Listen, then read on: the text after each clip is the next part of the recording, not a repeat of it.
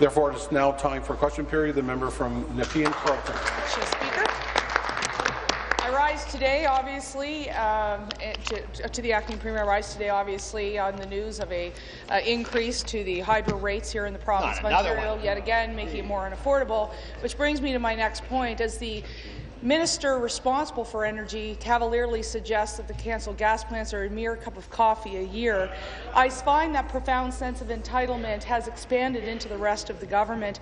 After rereading the Premier's answers from question period yesterday, I'm left with far more questions. In fact, the closer the questions probed into what the Premier knew about the deleted hard drives and when she knew it, she decided to wave off to the government House Leader. Specifically, it is unclear to us what the Premier does why the Premier does not want to detailed conversations with the Chair of Transition, Monique Smith, had either with her or David Livingston. Will the Premier offer her cooperation today and ensure the former McGuinty government House Leader, Chair of her transition team, going to Washington, Monique Smith, will return to this chair? Thank you. Thank you. Deputy Premier. Government House Leader. Mr. Speaker, the Premier has been extremely cooperative when it comes to the issue of the gas plants. I can tell you, as House Leader, it was the new Premier who directed me to work with the opposition to establish the Justice Committee with a broad mandate. It can, as members know, meet at the call of the Chair, meaning it has absolute freedom when to meet. And like any committee of this legislature, Mr. Speaker, it can call forward witnesses. There's a process in place to work to schedule them, and they have certain powers and authorities if people do not want to be forthcoming. But, Mr. Speaker, I would remind the member that in terms of this government, Mr. Speaker, the Minister of Energy has been there several times. I've been in front of the committee. Other ministers have been, and most importantly, Mr. Speaker, the Premier has been twice in front of the committee. Thank you. Supplementary. I asked the government acting Premier if Monique Smith would appear before our committee and if she would recall her from Washington. I did not hear an answer, but I did hear the government House Leader tell us that they have expanded the role of the committee. Right now, the committee is trying Minister without portfolio, government members are filibustering, and therefore, after my leads, I will have to go back down to that committee because they refuse to allow us to sit next week. That's what's going on in their committee. Yesterday, Peter Wallace said, quote, "I indicated that for successful Premier there would be a series of challenges, and these challenges are already known." A little later, he said, with reference to the gas plants, we would distinguish and we would talk to them about the records of which the Ontario Public Service was particularly concerned, which requests made by the Legislative Committee. I asked the acting Premier, when did Monique Smith tell the Premier about David Livingston's plan to delete the hard drives so that these records would not be made available? Thank you. Be seated, please.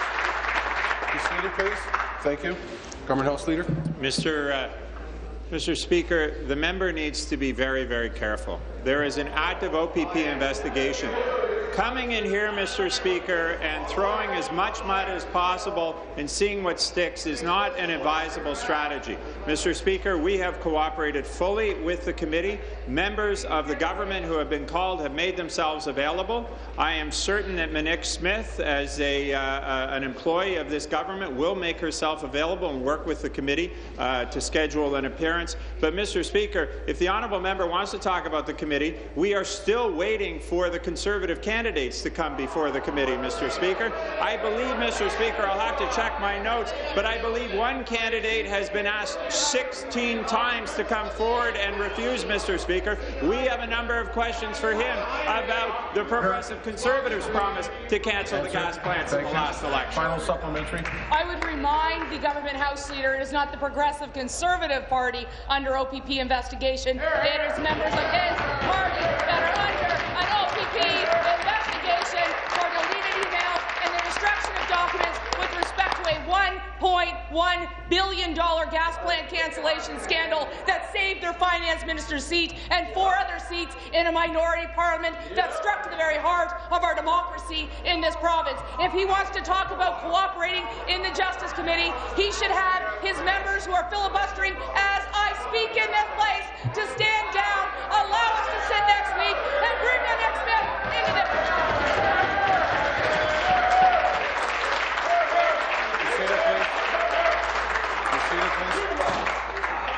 Thank you.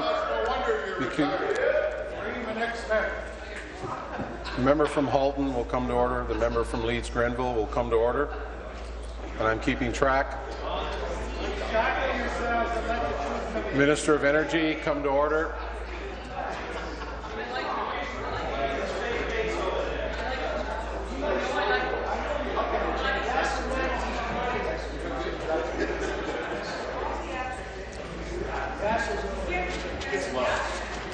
I'd like you to stop. Thank you. Coming up. Mr. Speaker, you know, the honourable member has been here for many years. She still hasn't learned that saying it louder doesn't make it more true, Mr. Speaker. The fact of the matter, Mr. Speaker, was it was her party that had robocalls in the last election saying the only way to get rid of the gas plants is to vote Progressive Conservative. It was her party that was putting out tweets, that was putting out press releases in the pièce de résistance, Mr. Speaker. It was her leader who went on YouTube, Mr. Speaker, to say that if he is elected Premier of this province, that gas plant, and he pointed to it, Mr. Speaker, with a dramatic flourish, would be done, done, done. Mr. Speaker, every party of this House made the same promise, Mr. Speaker, and all we want to hear from their candidates is what was their costing, Mr. Speaker, and what was their policy analysis. The member from Hamilton East Stony Creek will come to order, along with everyone else. New question. Member from London, Thank you very much, and bon pack everyone in the legislature. Speaker, my question is the Minister of Consumer Services. Minister, in 6 years now, my daughter will be learning how to drive, and I can tell you as any parent that will be a most frightening day. From the moment our kids are born, we all go through great lengths to ensure their health and safety. And the prospect of any child getting on the road for the first time, with all the dangers present, is a difficult reality for any parent to face. So many parents enroll their children in driver's ed to help them prepare. However, the Star revealed today that the Transportation Ministry won't let the public know about unfit driving instructors who have had their licenses revoked. Minister, since the Ministry of Transportation won't, will you stand up and act to ensure the safety for our young drivers? That'd be a good thing to do. Minister of Consumer Services. The Minister of Northern Development and Mines. Thank you. I'm actually pleased to try and respond to this question. And certainly, I think it's important to note the Minister of Transportation takes the issue very seriously. There obviously is an issue related to the Privacy Commissioner, and there's a process underway which cannot be circumvented. So it is before the Commissioner. Difficult to comment in any more substantial way. And certainly, as we all do, we respect the people's right to privacy as well as the public's right to information. A number of things are clear. A driving school must be licensed by the ministry in order to offer beginner driver education. It is the school's responsibility to ensure that the instructors they employ are being properly licensed. There is a very close monitoring of the schools, and changes are made as they are necessary to keep the schools in line with provincial standards. And certainly it's important for consumers to make an informed choice. There is a list. Thank you, Speaker. Supplementary.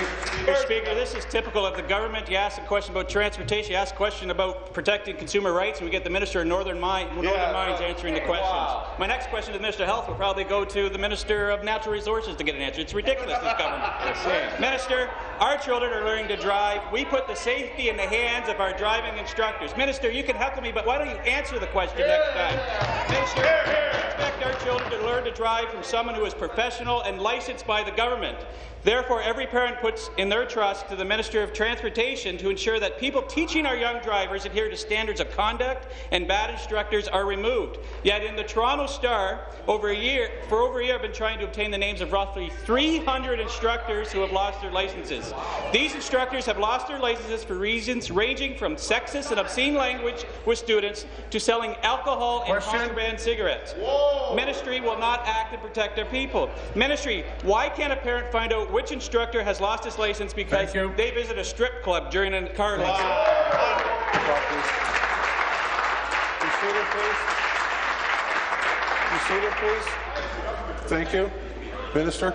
Mr. Speaker, I mean, the member, I think, should understand, and certainly should understand that the issue is in front of the Privacy Commissioner, and it's certainly not appropriate for anybody to circumvent the process of the Privacy Commissioner. You would understand that, and obviously we need to respect that process. The fact is that there is a list of approved drivers' education schools, as well as those whose status has been revoked, that is posted on the MTO website. That is there for all to see, and certainly choosing a school from that list is certainly the safest way, I think it's fair to say, to ensure that young drivers are being taught by approved schools and by licensed instructors. This is an important issue, Mr. Speaker, one that again is taken seriously by the minister, and again a process that's in front of the Privacy Commissioner. Thank you. Final supplement. Thank you, Speaker. Speaker, I don't know why the minister herself could not read those notes to me. I had to pass it off to the Minister of Mining and Northern Development. However, Minister, I understand why your government isn't transparent when it comes to the gas plants. You're looking out for your own skin. However, we're talking about the safety of our young drivers. At the very least, we expect the government to be open about that. In the world of the internet, how is it not possible? There's not an online ministry database where parents can find out if their child's instructor is licensed or not. It stuns me that this simple common sense approach eludes the ministry and this government. Minister, why does your ministry continue to fail our children? Be seated, please. Be seated, please. Minister.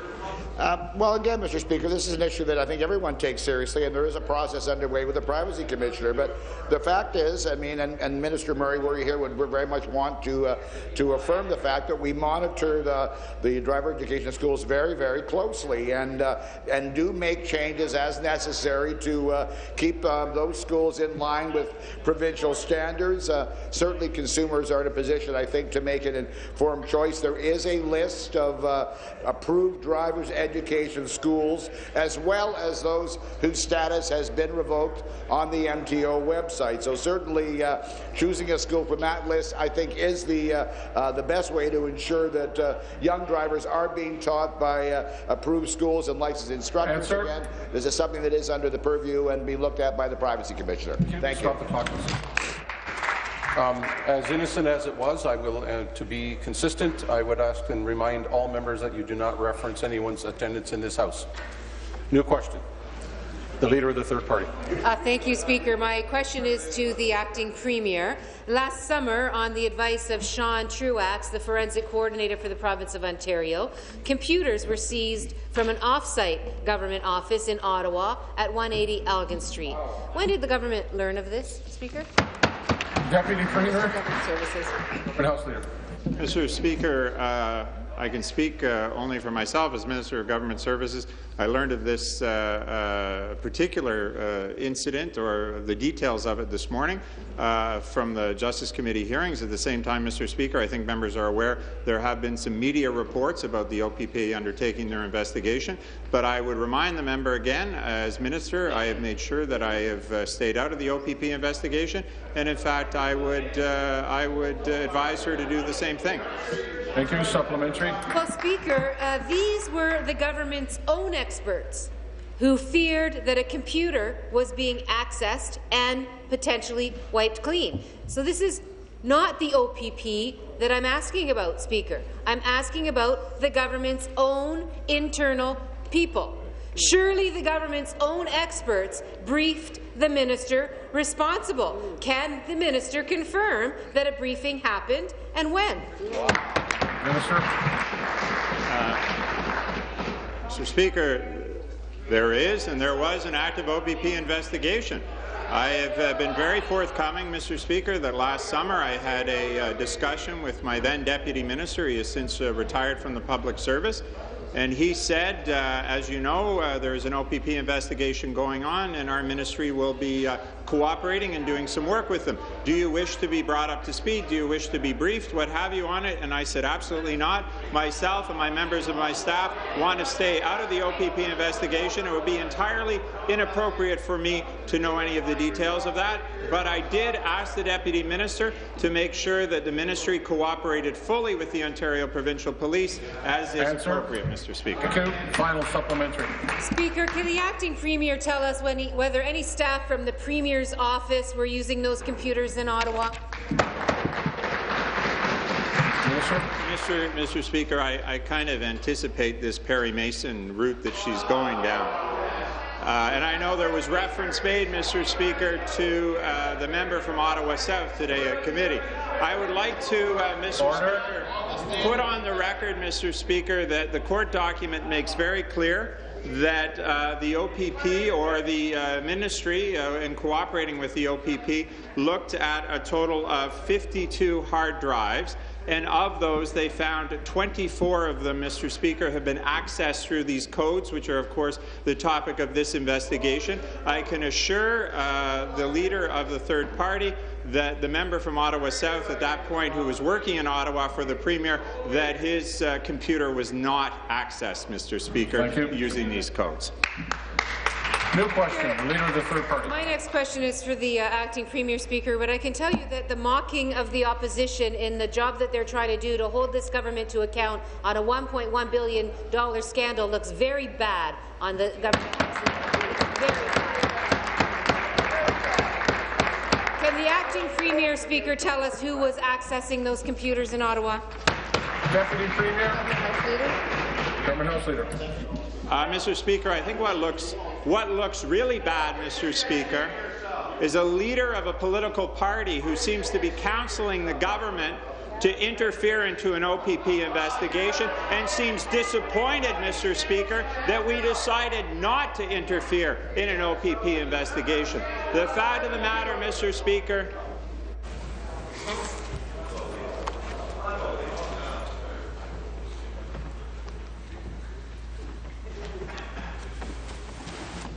Mr. Speaker, is that the OPP identified 24 computers that have been accessed, and if the honourable member wants to consult the court document that was released, the list of the individuals who owned or who used those computers is right there. The committee was asked, Mr. Speaker, I understand, to confirm whether the member from Ottawa South's computer was one that had been accessed, and I can tell you, Mr. Speaker, I consulted with officials, and it was not. Thank you.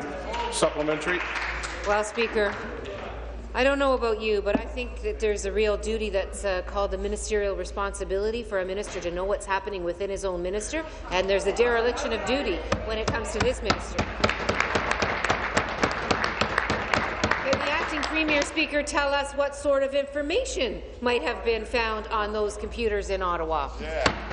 Minister.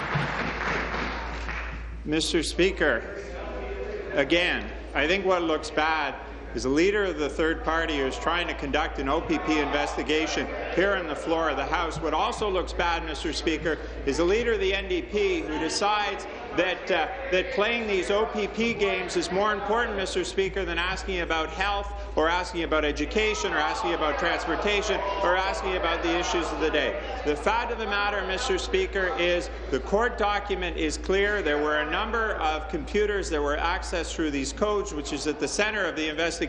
It even lists who they were. As to the details of the investigation, Mr. Speaker, I'm going to leave that to the Ontario Provincial Police, as is appropriate, Mr. Speaker. I'm going to allow them to do their work, and I'm going to allow them to reach their own conclusions and not interfere as a leader of the third party. Thank you. Final supplementary. Speaker, only the Liberals could be so arrogant and out of touch as to consider the work the opposition's doing as being a game, Speaker. It's not a game.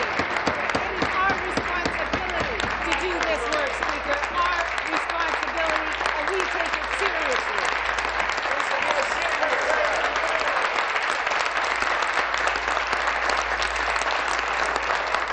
This government story gets more remarkable by the day. They claim they don't know anything about the investigation that their own staff are running. They claim they hardly even know Dalton McGuinty anymore and the other Liberals that they work with for a decade. And if we're keeping track, they're also so surprised that cancelling the gas plants were going to cost $1.1 billion.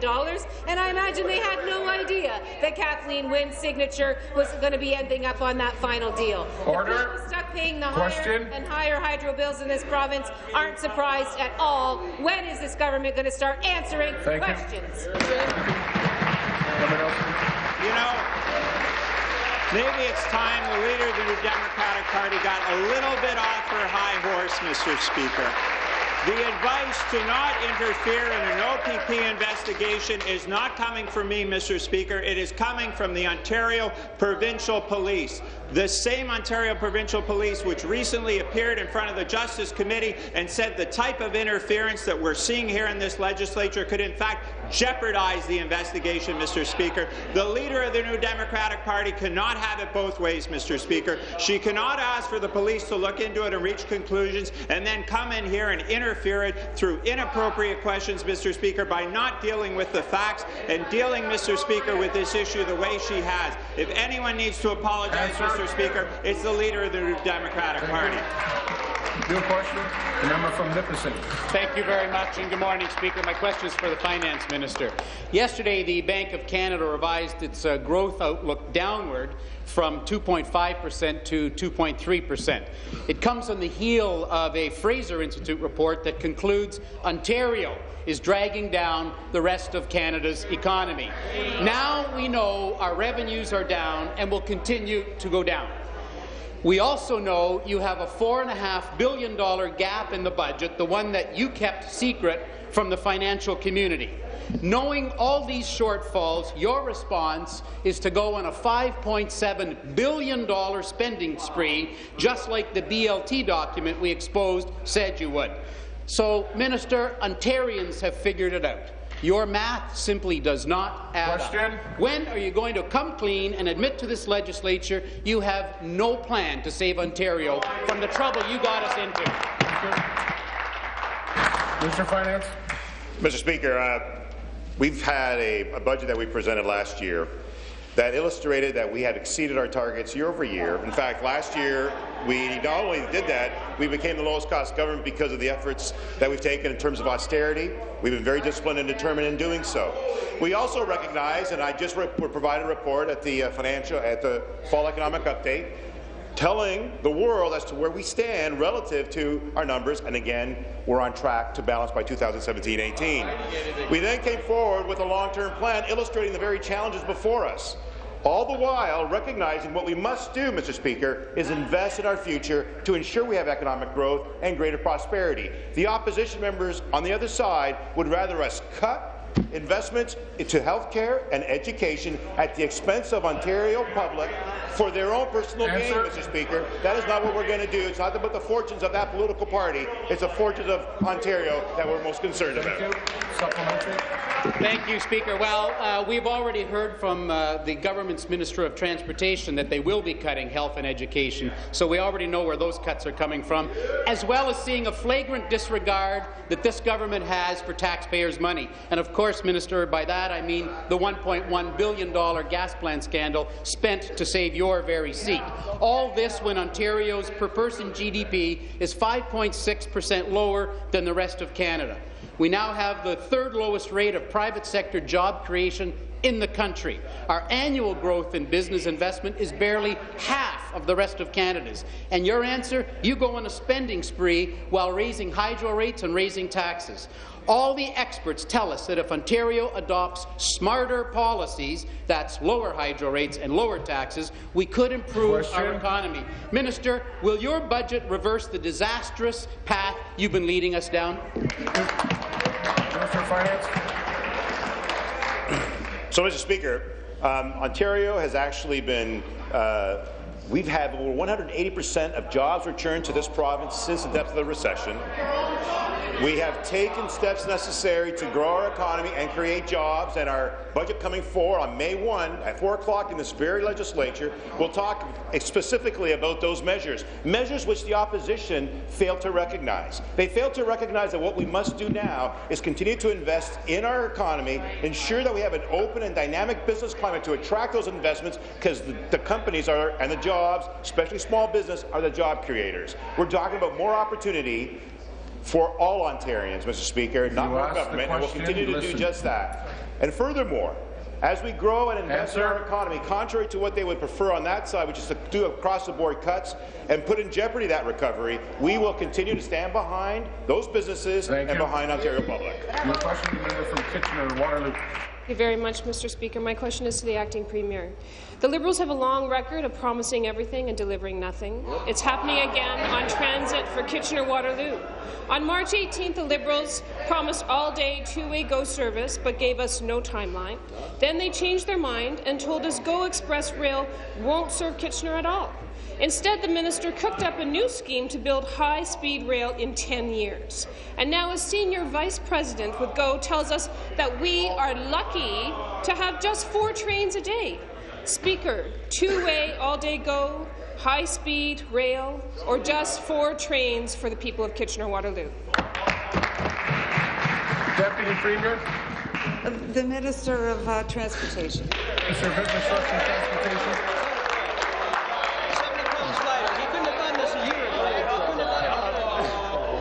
Yes, Mr. Speaker, I'm very out of breath, but very happy to be here.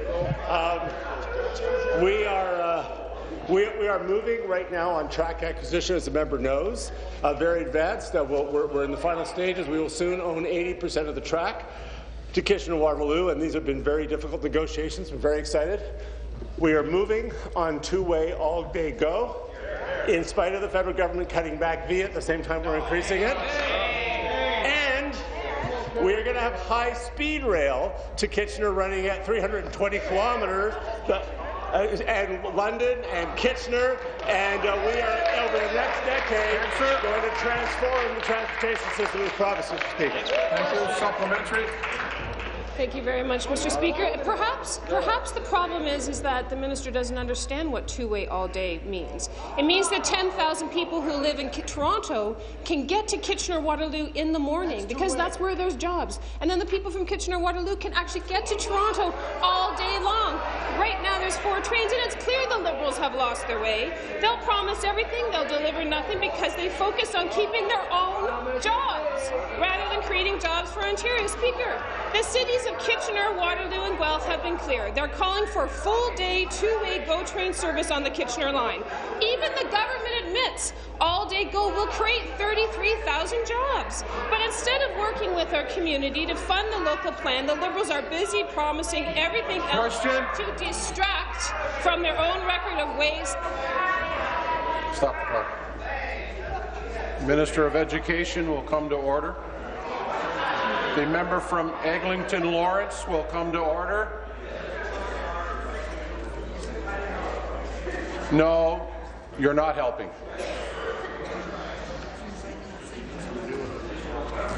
Wrap up, please. There are 33,000 jobs at play, but instead of working with our community to fund the local plan, the Liberals are busy promising everything else to distract from their own waste, delay and mismanagement. Thank you. Why are you refusing? Thank you. Minister? Yeah, I want to thank the member for the friendly question. And I want to ask her if she can take yes for an answer. Apparently not. So I would be very clear. We are doing all-day two-way GO. That's already underway. We already have trains running. That will be. Yes, it is happening. Expenditures have been made for years. They're accelerating. Not because of her question. I meet with Carl Zayer, Ken Sealing, Mayor Fontana, Mayor Farbridge, my friend John Malloy, Liz Sandals, Deb Matthews. We have been working with this community and business leaders for a year, not just consulting, working with them. They want high-speed rail. They're getting 4 stations, access to Pearson Airport in under half an hour from London, about an hour from London, hour and 10 minutes from London, downtown to Pearson, 320-kilometer-an-hour trains, Canadian technology. We're kicking butt, Mr. Speaker. We're getting it done. No question. The member from Scarborough-Guildwood. Thank you, Speaker. Speaker, my question is for the Minister of Labour. For many community groups and organizations, April 16th marks... Stop. The member from Hamilton East Stony Creek will come to order second time, and the member from Trinity Spadina. The member from Eglinton Lawrence can just... I don't need your help. Equal Pay Day is recognized in countries around the world, including the United States, Australia, member states of the European Union. And yesterday, we became the first province in Canada to recognize this important reminder of gender pay gap.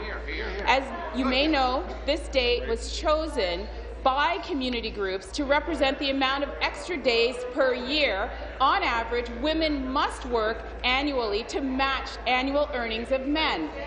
Through you, Speaker, can the minister tell this House and women in my riding across Ontario what your ministry is doing to improve the position of women in the workplace and to improve pay equity in the province? Thank you. Minister of Labour. Thank you, Speaker, and thanks to the fine member from Scarborough-Guildwood for the great question. Our government recognizes the valuable contribution that women make in making a more equal, a more just and a more prosperous society right here in Ontario. I know in the supplementary the minister responsible for women's issues can speak more broadly to the investments that have been made to improve the status of women in Ontario. But let me say, Speaker, I'm very proud that my ministry is taking action to improve the status quo of all workers, including women, by proposing changes to labour legislation to help vulnerable workers and by increasing the minimum wage. I'd also like to commend our employees at the Pay Equity Office for the hard work they've undertaken investigating, settling, resolving complaints related to the compensation of employees in what are traditionally female-dominated occupations. Excellent. There's always more to be done, and that's why we've asked the Pay Equity Office to hold a roundtable to discuss ways to address the gender wage gap. Yes, sir. I was really happy to be a part of that discussion. I look forward to some excellent advice, Speaker. Thank you. Supplementary. Thank you, Speaker, and thank you, Minister, for that answer. I know that our government has taken a very important step by increasing the minimum wage. With the majority of minimum wage earners being women, this increase has a direct impact. Speaker, I am also proud that we are helping women in the workplace by strengthening workplace protections. I know the Pay Equity Office, and as the Minister said, is working very hard when it comes to advising employers and employees about their rights and responsibilities. However, Speaker, even with all of these important initiatives, the gender wage gap still exists. Through you, Speaker, will the Minister share what our government is doing to address this wage disparity and ensure that women can participate fully in the economy? Thank you. Minister. Speaker, the minister responsible for women's issues. Responsible for women's issues. Thank you, and thank you for allowing me the second part to the question, and thank you to the member from Scarborough-Guildwood for the question on this issue as well. I'd like to first thank the Pay Equity Commission for the roundtable that they hosted yesterday that myself and the Minister of Labour attended. Look forward to the recommendations that come from that. Our government has taken actions. We've taken concrete actions to improve women's economic status and help close the gender wage gap. A lot more than has been done in the past, Mr. Speaker. We've demonstrated this commitment by helping women access better jobs through major investments in education, training programs, and the Pay Equity Commission. Thousands of women have been provided with training and education for better jobs. Our government is also investing significantly in childcare and full-day kindergarten. We will continue to work hard to break down all of these barriers for women of today and leaders of tomorrow. Thank you. New question, the member from Parry Sound, Muskoka. Thank you, Mr. Speaker. My question is to the Acting Premier. Acting Premier, since you've been in power, the Auditor General has released special reports investigating Orange Air Ambulance, the Mississauga Gas Plant, and the Oakville Gas Plant. In all three of these cases, the flow of public funds to indirect recipients and third-party service providers was outside the current mandate of the provincial auditor. Acting Premier, do you agree that the Auditor General should be given the tools to do their job and ensure that taxpayers are getting fair value for their money? Deputy Premier. Minister of Government Services. Minister of Government Services. Thank you very much, Mr. Speaker. I know that the honourable member has a private member's bill, which is before the legislature this afternoon, and I think all of us look forward to the debate and the discussion. I think all of us recognize the important role that's played by the Auditor General. We also anticipate a very important role by the Financial Accountability Officer. At the same time, Mr. Speaker, we do have to balance that with the appropriateness of going too far when it comes to those who are merely dealing with the government and not part of the government. That is the balance, I think, that will be the topic of debate this afternoon, and I can certainly say on our side of the legislature, Mr. Speaker, we're looking forward to hearing the debate and the presentation from the member, as well as participating in it. Thank you. Supplementary. Thank you, Mr. Speaker. Again to the Acting Premier. A number of audits are currently in progress, including a review of the Community Care Access Centres, smart meter usage, and the Winter Roads Maintenance Program. These investigations all involve public money flowing to third-party organizations. Acting Premier, my private member's bill will allow the Auditor General to follow the money to third-party recipients to help complete these audits and make sure taxpayers are getting good value for their money. Acting Premier, will you support Bill 190 when it is debated for second reading this afternoon and give the Auditor General the tools to do their job? Minister of Government Services. Minister of Finance, Mr. Speaker. Minister of Finance.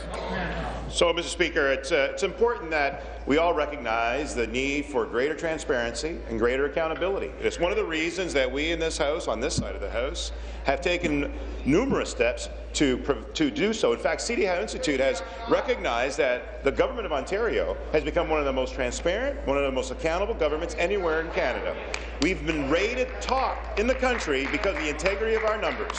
We recognize the important work that the Auditor General does. It's one of the reasons we brought forward the Financial Accountability Officer to ensure that we get not only an Auditor General looking at the past results, but also making certain that going forward we institute proper systems to ensure that integrity continues. And we're doing that in Treasury Board. We're doing that with our Sub-Treasury Board Committee. We'll continue to act responsibly for the benefit of the public good, and taxpayers' value will be protected. Thank you. New question, the member from Bramalea Gore Malton. Thank you very much, Mr. Speaker. My question is to the Acting Premier.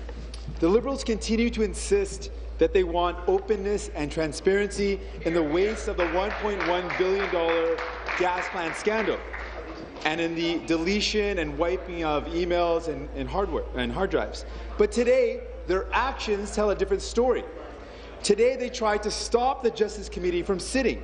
Ontarians deserve answers, and they did not let this happen today.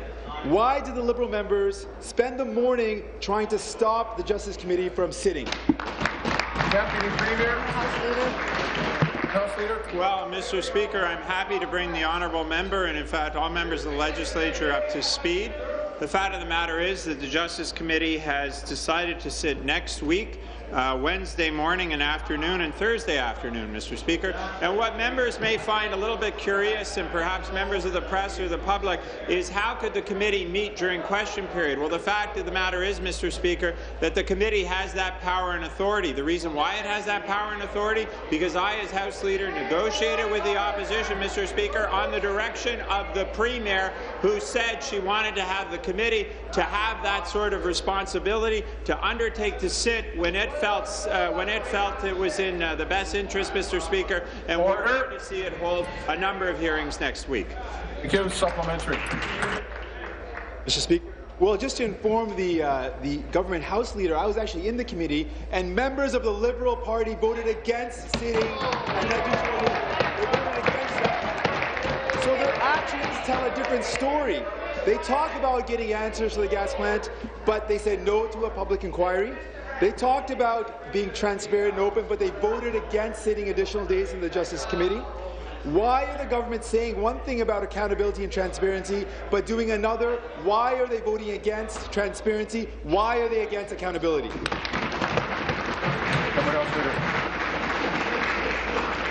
Mr. Speaker, again, we have a Justice Committee, and it may sound arcane, Mr. Speaker, but it meets at the call of the chair. What that means, Mr. Speaker, is it's up to the committee to decide when it meets.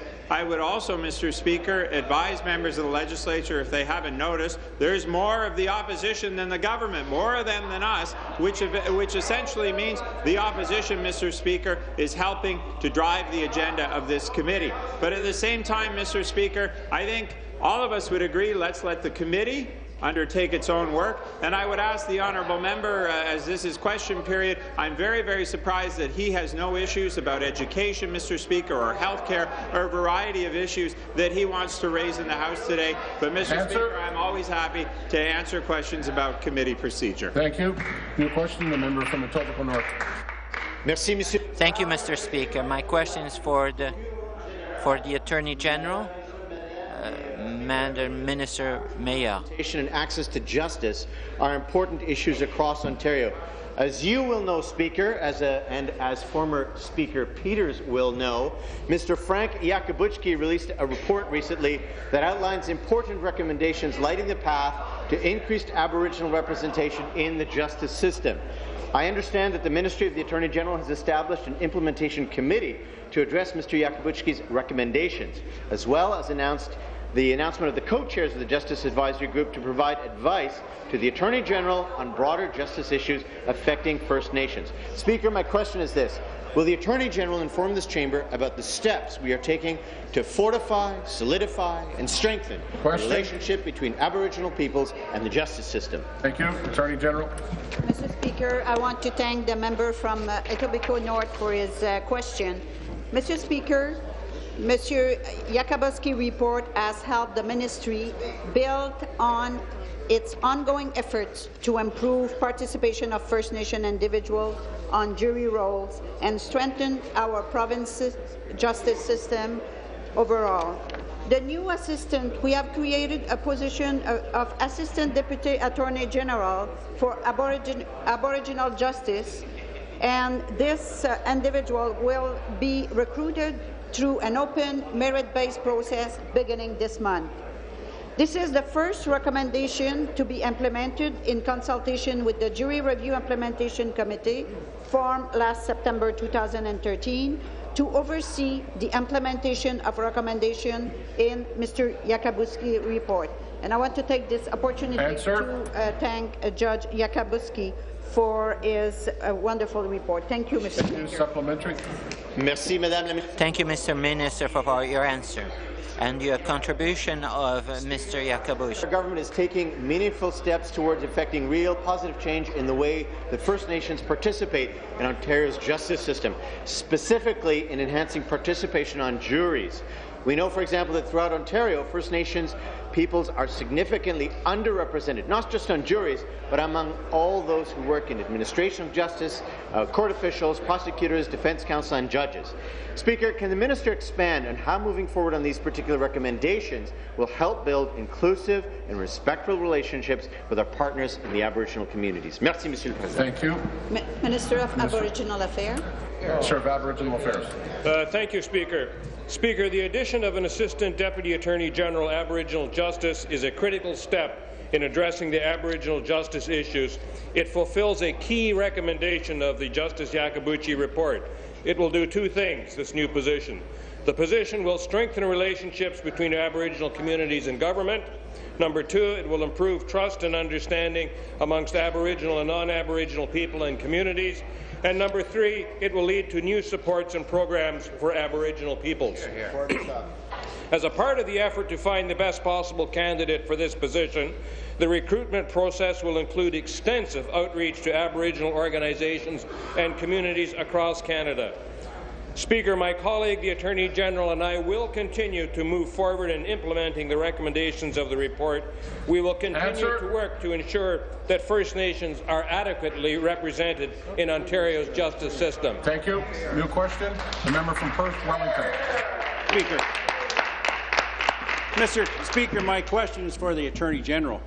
My private member's resolution called on the government to implement a comprehensive, long-term solution to reform joint and several liability insurance for municipalities, and to do it by this June.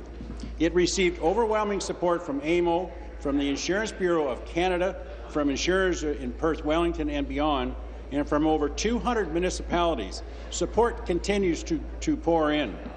It was debated and received overwhelming support from MPPs from all parties. That was almost 2 months ago. Since you became Attorney General, what action have you taken on this file, and when will you get it done? Good question. Attorney General. Mr. Speaker, legal liability reform is an important and complex issue. I understand that this issue has been a significant concern of municipality for some time, and the AMO has asked the government to consider the impact of the law of joint and several liability on municipal insurance. The Ministry of the Attorney General has worked with AMO to develop possible ways to address municipal concern. MAG is in process of consulting with AMO and the legal community on 2 options under consideration, and the consultation period has been extended and is expected to be concluded on Thursday, April 16, 2014. Thank you. Supplementary. With all due respect, Speaker, that's the same answer I heard 4 years ago when I was a councillor in North Perth. That hasn't changed. Speaker, I know this minister is new to the job, but we need to know when she will make this happen. Her government has been promising reform for years, but they have never made it a priority. I hope she will do better. AMO and many municipalities are... The minister without portfolio, you can't hopscotch heckle. So just, I hear you wherever you are. Finish, please. Thank you, Speaker. AMO and many municipalities are supporting a combined model, which would place reasonable limits on the damages that could be recovered from a municipality. In Perth Wellington, municipalities, including Stratford and the County of Wellington, are asking you to support this.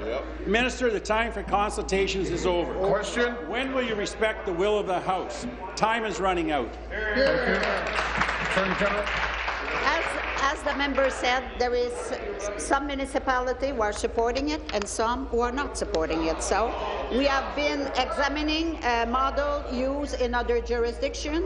We have examined a model used in the United States in particular, and they have a wide range of approaches. Proportionate liability, in which each defendant is only liable for the proportion of damage he or she has caused, is controversial, because it can mean that a seriously injured plaintiff has to absorb a significant loss. We have looked at what is done in Saskatchewan. So, as I said, we are consulting, we are working with the official in my ministry, and we will inform the member later on. Thank you. New question. Member from Niagara Falls. Speaker, my question is to the acting premier. The Niagara region has one of the highest unemployment rates in Ontario. City councillors in St. Catharines unanimously passed a motion to develop jobs and investment strategy by cooperating with the Niagara region, other municipalities, and the Niagara Industrial Association. We met with Niagara businesses who support the NDP's plan of a targeted tax credit to create jobs. Niagara regional leaders are taking their own measures to do what this government should be doing, creating jobs and a plan that works. Will this government finally admit it's cross-the-board corporate tax cuts aren't creating jobs, and they'll tell regional leaders in Niagara how it will support their job strategy? Thank you. Deputy Premier. The Minister of Economic Development, Trade and Employment. Minister of Economic Development, Trade and Employment. Well, thank you, Mr. Speaker, and I appreciate the question as well. It's important to understand that Niagara is facing unique challenges to that region, partly because of the dependence in the past and the presence on the manufacturing sector, and it's refreshing as well to see the hard work that is being done by the citizens there and the political and business leaders. In fact, the economic development corporations for the region as a whole have recently, quite exceptionally, Mr. Speaker, increased their coordination, and they understand that by collaborating they can actually compete even better as a region. And we're seeing, although the unemployment rate, I acknowledge, in the Niagara region is unacceptably high, it is coming down considerably over the past year, and certainly since the height of the recession. And it is benefiting from the job-creating initiatives that this government is making, as we see that unemployment rate come down, and we see the growth in manufacturing jobs once again. Thank you. Supplementary. Mr. Speaker, manufacturers in Niagara are saying they are in danger of being poached by the states across the border. Low power costs in New York State generated by Hydro One and sold at an enormous loss is being used to lure Niagara companies away. An industrial consumer in New York can purchase electricity from Ontario 30 to 45% lower than a competing company in our province. Will this government fix its broken hydro system that is increasing hydro bills for Ontarians and, more importantly, driving manufacturing jobs out of Niagara and into the States? Thank you. Minister? To the Minister of Energy. Minister of Energy. Mr. Speaker, the member needs to get his facts up to speed, Mr. Speaker. We had a broken system. We now have a system that creates a surplus. We are now using that strong position in the electricity system, Mr. Speaker, to create a program called the IEI program. Mr. Speaker, that creates energy for people who are creating jobs, Mr. Speaker, at about 50% of the regular rate. And we've just announced 7 across the province, including in Welland, Mr. Speaker, and in Pembroke, Renfrew, Mr. Speaker. We've created 140 jobs by using this program to restart a paper plant that had been stopped, Mr. Speaker. We're across the board competitive with our industrial programs, Mr. Speaker. We're going to continue to evolve them, and we are competitive with northern states. We're competitive with other provinces in the industrial sector. I invite the member to come to my office, and we'll review all the programs for him and the benefits for the industrial. Thank you. New question. Member from Vaughan. Thanks very much, Speaker. Speaker, my question today is for the Minister of Health and Long-Term Care. Speaker, for many seniors, physiotherapy can be the key to a full and active life, whether it's getting out of the house to get groceries, taking part in exercise and sports, or simply taking a stroll with their grandchildren. Thousands of older Ontarians benefit from the hard work and attentive care of our physiotherapists, and that's why so many people in Vaughan were concerned about the changes that our government made to the delivery of physiotherapy this past summer. Many spoke to me and wondered what this would mean for them. Would it interrupt their care? Would it make it harder for them to access services? Speaker, yesterday I had the distinct pleasure of announcing that our government will be investing $800,000 to support the addition of 4 new publicly funded physiotherapy clinics in my riding of Vaughan. I know how important this will be for so many living in my community. Speaker, could the minister please tell the House just how this investment will benefit seniors in Vaughan? Question. Thank you, Minister of Health and Long-Term Care. Speaker, and thank you to the member for Vaughan. And I tell you, he is a passionate advocate for seniors in his community. And I agree with the member that physiotherapy does help ensure older Ontarians lead healthy, active lives. Speaker, before we move forward with our plan to improve physiotherapy for Ontarians, seniors in many communities simply had no access to publicly funded clinic-based physiotherapy services. Wait lists for home-based physiotherapy were far too long. Now we're more than doubling the number of publicly funded physiotherapy clinics in the province. That means 90,000 more Ontarians will be able to receive clinic-based physiotherapy in their communities. In Vaughan, our investment will provide access to physiotherapy services to over 2,000 individuals. And at the same time, we're funding community care access centres to provide in-home physiotherapy to 60,000 more people across the province. Thank you. This will help increase Thank you. Supplementary. Well, thank you, Speaker, and I thank the Minister for her answer, and I thank her for acknowledging the work that takes place in my community of Vaughan regarding supporting seniors. Just a couple of Fridays ago, Speaker, the Minister responsible for seniors and the Premier of Ontario were in my riding at a Healthy Seniors Roundtable discussing issues of importance to seniors in my community. More than 700 showed up for that event, Speaker, and I know they were delighted to hear about the work that we're doing through the Minister responsible and for the Premier. Right. Speaker, there's a growing aging population in Vaughan, as there is in communities across the province.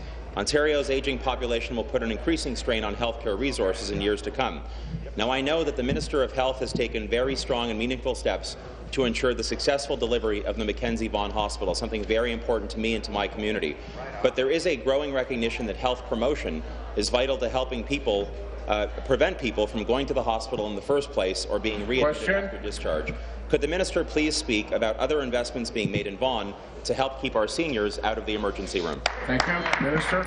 Speaker, the member is absolutely right in saying that the Mackenzie Vaughan Hospital will be delivered on time, and I can tell you he has been pushing that project forward. But I think we all agree that we must do all we can to keep people out of the hospital in the first place. That's why this year, Speaker, we increased our investment in home and community care by 6% to ensure seniors can get high-quality care close to home. And we're creating community health links to provide collaborative care for the most complex patients. And as part of our physiotherapy reforms, we're expanding community exercise and falls prevention classes to more locations across Ontario. We will be able to offer this free, publicly funded service to 130,000 seniors, including 10,000 in the central in the members' area. We'll continue to work hard to ensure older Ontarians are able to access to lead healthy, active, independent lives in their own homes. Thank you. New question, the member from Oshawa. Thank you, Mr. Speaker. Mr. Speaker, I have a question for the Minister of Training Colleges and University. Minister, as you're well aware, University of Ontario Institute of Technology was first established on the basis of a new model with Durham College, utilizing a shared services aspect for their facilities and operation. This worked well at the start. However, subsequent leadership at UOIT did not have the desire to allow the shared services model to continue. The end result is the splitting of the services, and Durham College had to pay over $3.2 million in additional unbudgeted costs, only to have UOIT rehire Durham's severed staff. Minister, is happening again, and this time the taxpayers in Durham College is anticipating paying an additional $500,000 or more. Minister, can you commit to review the Durham College UIT operations and have all players act in the best interest of the taxpayers and in the original intent of the agreement? I would agree. Mr. Training College University. Thank you, Mr. Speaker. I appreciate the question from the member. This is one of those questions I'm actually happy to get in this legislature, unlike many others that we often get. And the reason why I'm happy to get it is it gives me an opportunity to say through the legislature to both Durham and UOIT that it's really important that they do everything they can to work together and ensure that that partnership, which actually is a fantastic model for the rest of the province, remains successful. Mr. Speaker, my job isn't to micromanage these partnerships or micromanage these arrangements, but my job is to put forward an expectation to all parties that they're going to do everything they can to work in the best interests of students. The members raised the issue with me in the past. I've been to Durham College just recently. I met with Don Levisa there and did a tour of the college. It is a fantastic partnership. It's a great model. It appears that there might be some more work to do, and I think both of us need to make sure that they do the work they need to make the partnership work. Minister, the process is continuing on, and quite frankly, there's a lot of concern that the IT division may be next on the block for the shared services aspect. This substantially impacts not only the union membership who are working under Durham College, but then have to move over to UOIT in the case that they don't move over, where these individuals end up. Not only that, but also the impact on the budget of Durham College, as they are the ones holding the original contract. Minister, can you ensure that the best interests of the union workers who are working on behalf of Durham College and UIT, as well as the impacts on the budget, are minimized? Thank you. Minister. Speaker, my expectation of all of our post-secondary partners is they're going to be fair in everything that they do. My other expectation is everything they do is being done in the interests of their students, because first and foremost, I have a responsibility, I think we all do, to see our post-secondary system through the eyes of our students. And I know when going out there, and I may have a bit of a conflict here, Mr. Speaker, because my son, I think, has applied and is accepting to go to Durham, and that's one of the reasons I was out there. So I may have a bit of a conflict here, but what amazes me about that campus is the interaction between the university students and the college students, and the programs where you can start in Durham College, work your way up into a university program. It is a fantastic model. It's really important we all work together to make sure it continues to work in the best interest of students. Thanks for the question. Your question, member from Timiskaming Cochrane. Thank you, Speaker. My question is to the Minister of Northern Development Mines. Mr. Murray will answer this. The government has announced that the ONT refurbishment shops in North Bay will remain in public hands, but it has failed to outline a long-term growth plan for the division. In fact, it announced the refurbishment of Polar Bear Express as a way to revitalize that division, but that's only a part-time job. It won't provide enough employment for the future of the refurbishment shops. This casts doubt on the government's intentions for ONTC. Will this government act to ensure a real strategic plan is outlined for ONT's future, the services and the good local jobs it provides? Minister of Northern Development and Mines. Well, thank you very much for the question. I really do appreciate it. Certainly, I was very pleased to be in North Bay a couple of Fridays ago to announce that indeed we are keeping 4 of the 5 divisions of the ONTC in public hands, and that does include the refurbishment shop, and we're very pleased we're able to provide $17.6 million in work in terms of the improving the Polar Bear Express refurbishment, rail freight as well, and obviously the motor coach as well. We are conscious that indeed there's more work to be done in terms of the transformation of those divisions that will be held in public hands. That does include opportunities. We see synergies with Metrolinx, and we're hoping that will be an opportunity. In fact, it's an opportunity we're planning to have more serious discussions about very, very soon. So this is part of a longer-term plan, Mr. Speaker. The commitment is very strong in terms of keeping those lines in public hands, and we look forward to further discussions to continue that transformation. Thank you. Supplementary. Minister, the people in northeastern Ontario have been waiting 2 years. They've united them. You've started the MAC committee. The MAC committee has done a lot of good work for a long-term plan. And what we got was an announcement to refurbish part of the ONTC's own rail cars. And that was announced as the strategic plan to save the refurbishment shops. That's not a plan, that's an announcement. And we don't want to hear talk about a plan. We want to hear that there is going to be a strategic alliance with Metrolinx. You could do that. They're both public companies. That was the start. When they lost that contract years ago, that's when we realized that what you were trying to do with the ONTC. Thank you. Minister. You're doing good work on this stuff. Thank you very much. Stop the clock. Minister. Thank you very much, Mr. Speaker. I mean, fair game. We are very, very committed to a long-term plan, and I know you don't want to in any way minimize the hard work that was done by the Ministerial Advisory Committee, because indeed they have. And indeed, this is part of a full transformation. May I say the Ministerial Advisory Committee is going to stay in place. I asked each of the members when we made the announcement related to the 4 lines staying in public hands, will you stay on the MAC board? Will you meet again? We have more work to do. There is work we want to do in terms of a strategic alliance with Metrolinx. That work needs to get done. We need to put forward a real business plan that will make it work. We recognize that. But I guess most of all, Speaker, what I want to say is we are so committed to a long-term transformation of the ONTC, and a sustainable one, and I want you to know that that work will continue with all the advice we'll be getting from the MAC and others like yourself. New question. The member from Mississauga-Streetsville. Well, thank you very much, Speaker. Speaker, this question is for the Minister of Transportation. Minister, Western Mississauga's neighbourhoods of Lisgar, Meadowvale and Streetsville are perfect places to cycle in the good weather, if that good weather ever comes, on our very many biking trails. Cycling is part of a healthy lifestyle, and in Mississauga we are very, very active cyclists. Would the minister please tell me what his just recently announced investment in cycling in Ontario entails, and what can we expect for cycling as Ontario rolls out the program? Thank you, Minister of Infrastructure and Transportation. Mr. Speaker, first of all, I want to thank the member for his leadership as a cycling advocate, and his private member's bill on Bike Month is going to be very important to this House.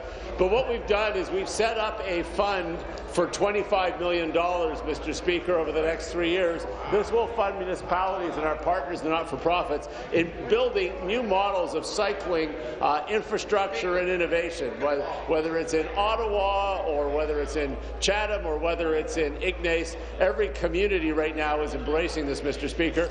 But it actually leads to a much bigger story, Mr. Speaker, which is that going forward, our entire $14 billion a year infrastructure budget will include cycling facilities in every road, highway, bridge, every hospital. So we will become, we believe, in the next decade, the most cycling-friendly jurisdiction in North America, Mr. Speaker. And I want to thank the member for his question. Thank you. In the Speaker's Gallery today, we have guests. Mr. Jerry Beyer from the Institute of Future Legislatures in the University of British Columbia as a guest of the former member from Elgin, Middlesex, London in the 37th, 38th, 39th, and Speaker in the 39th, Steve Peters.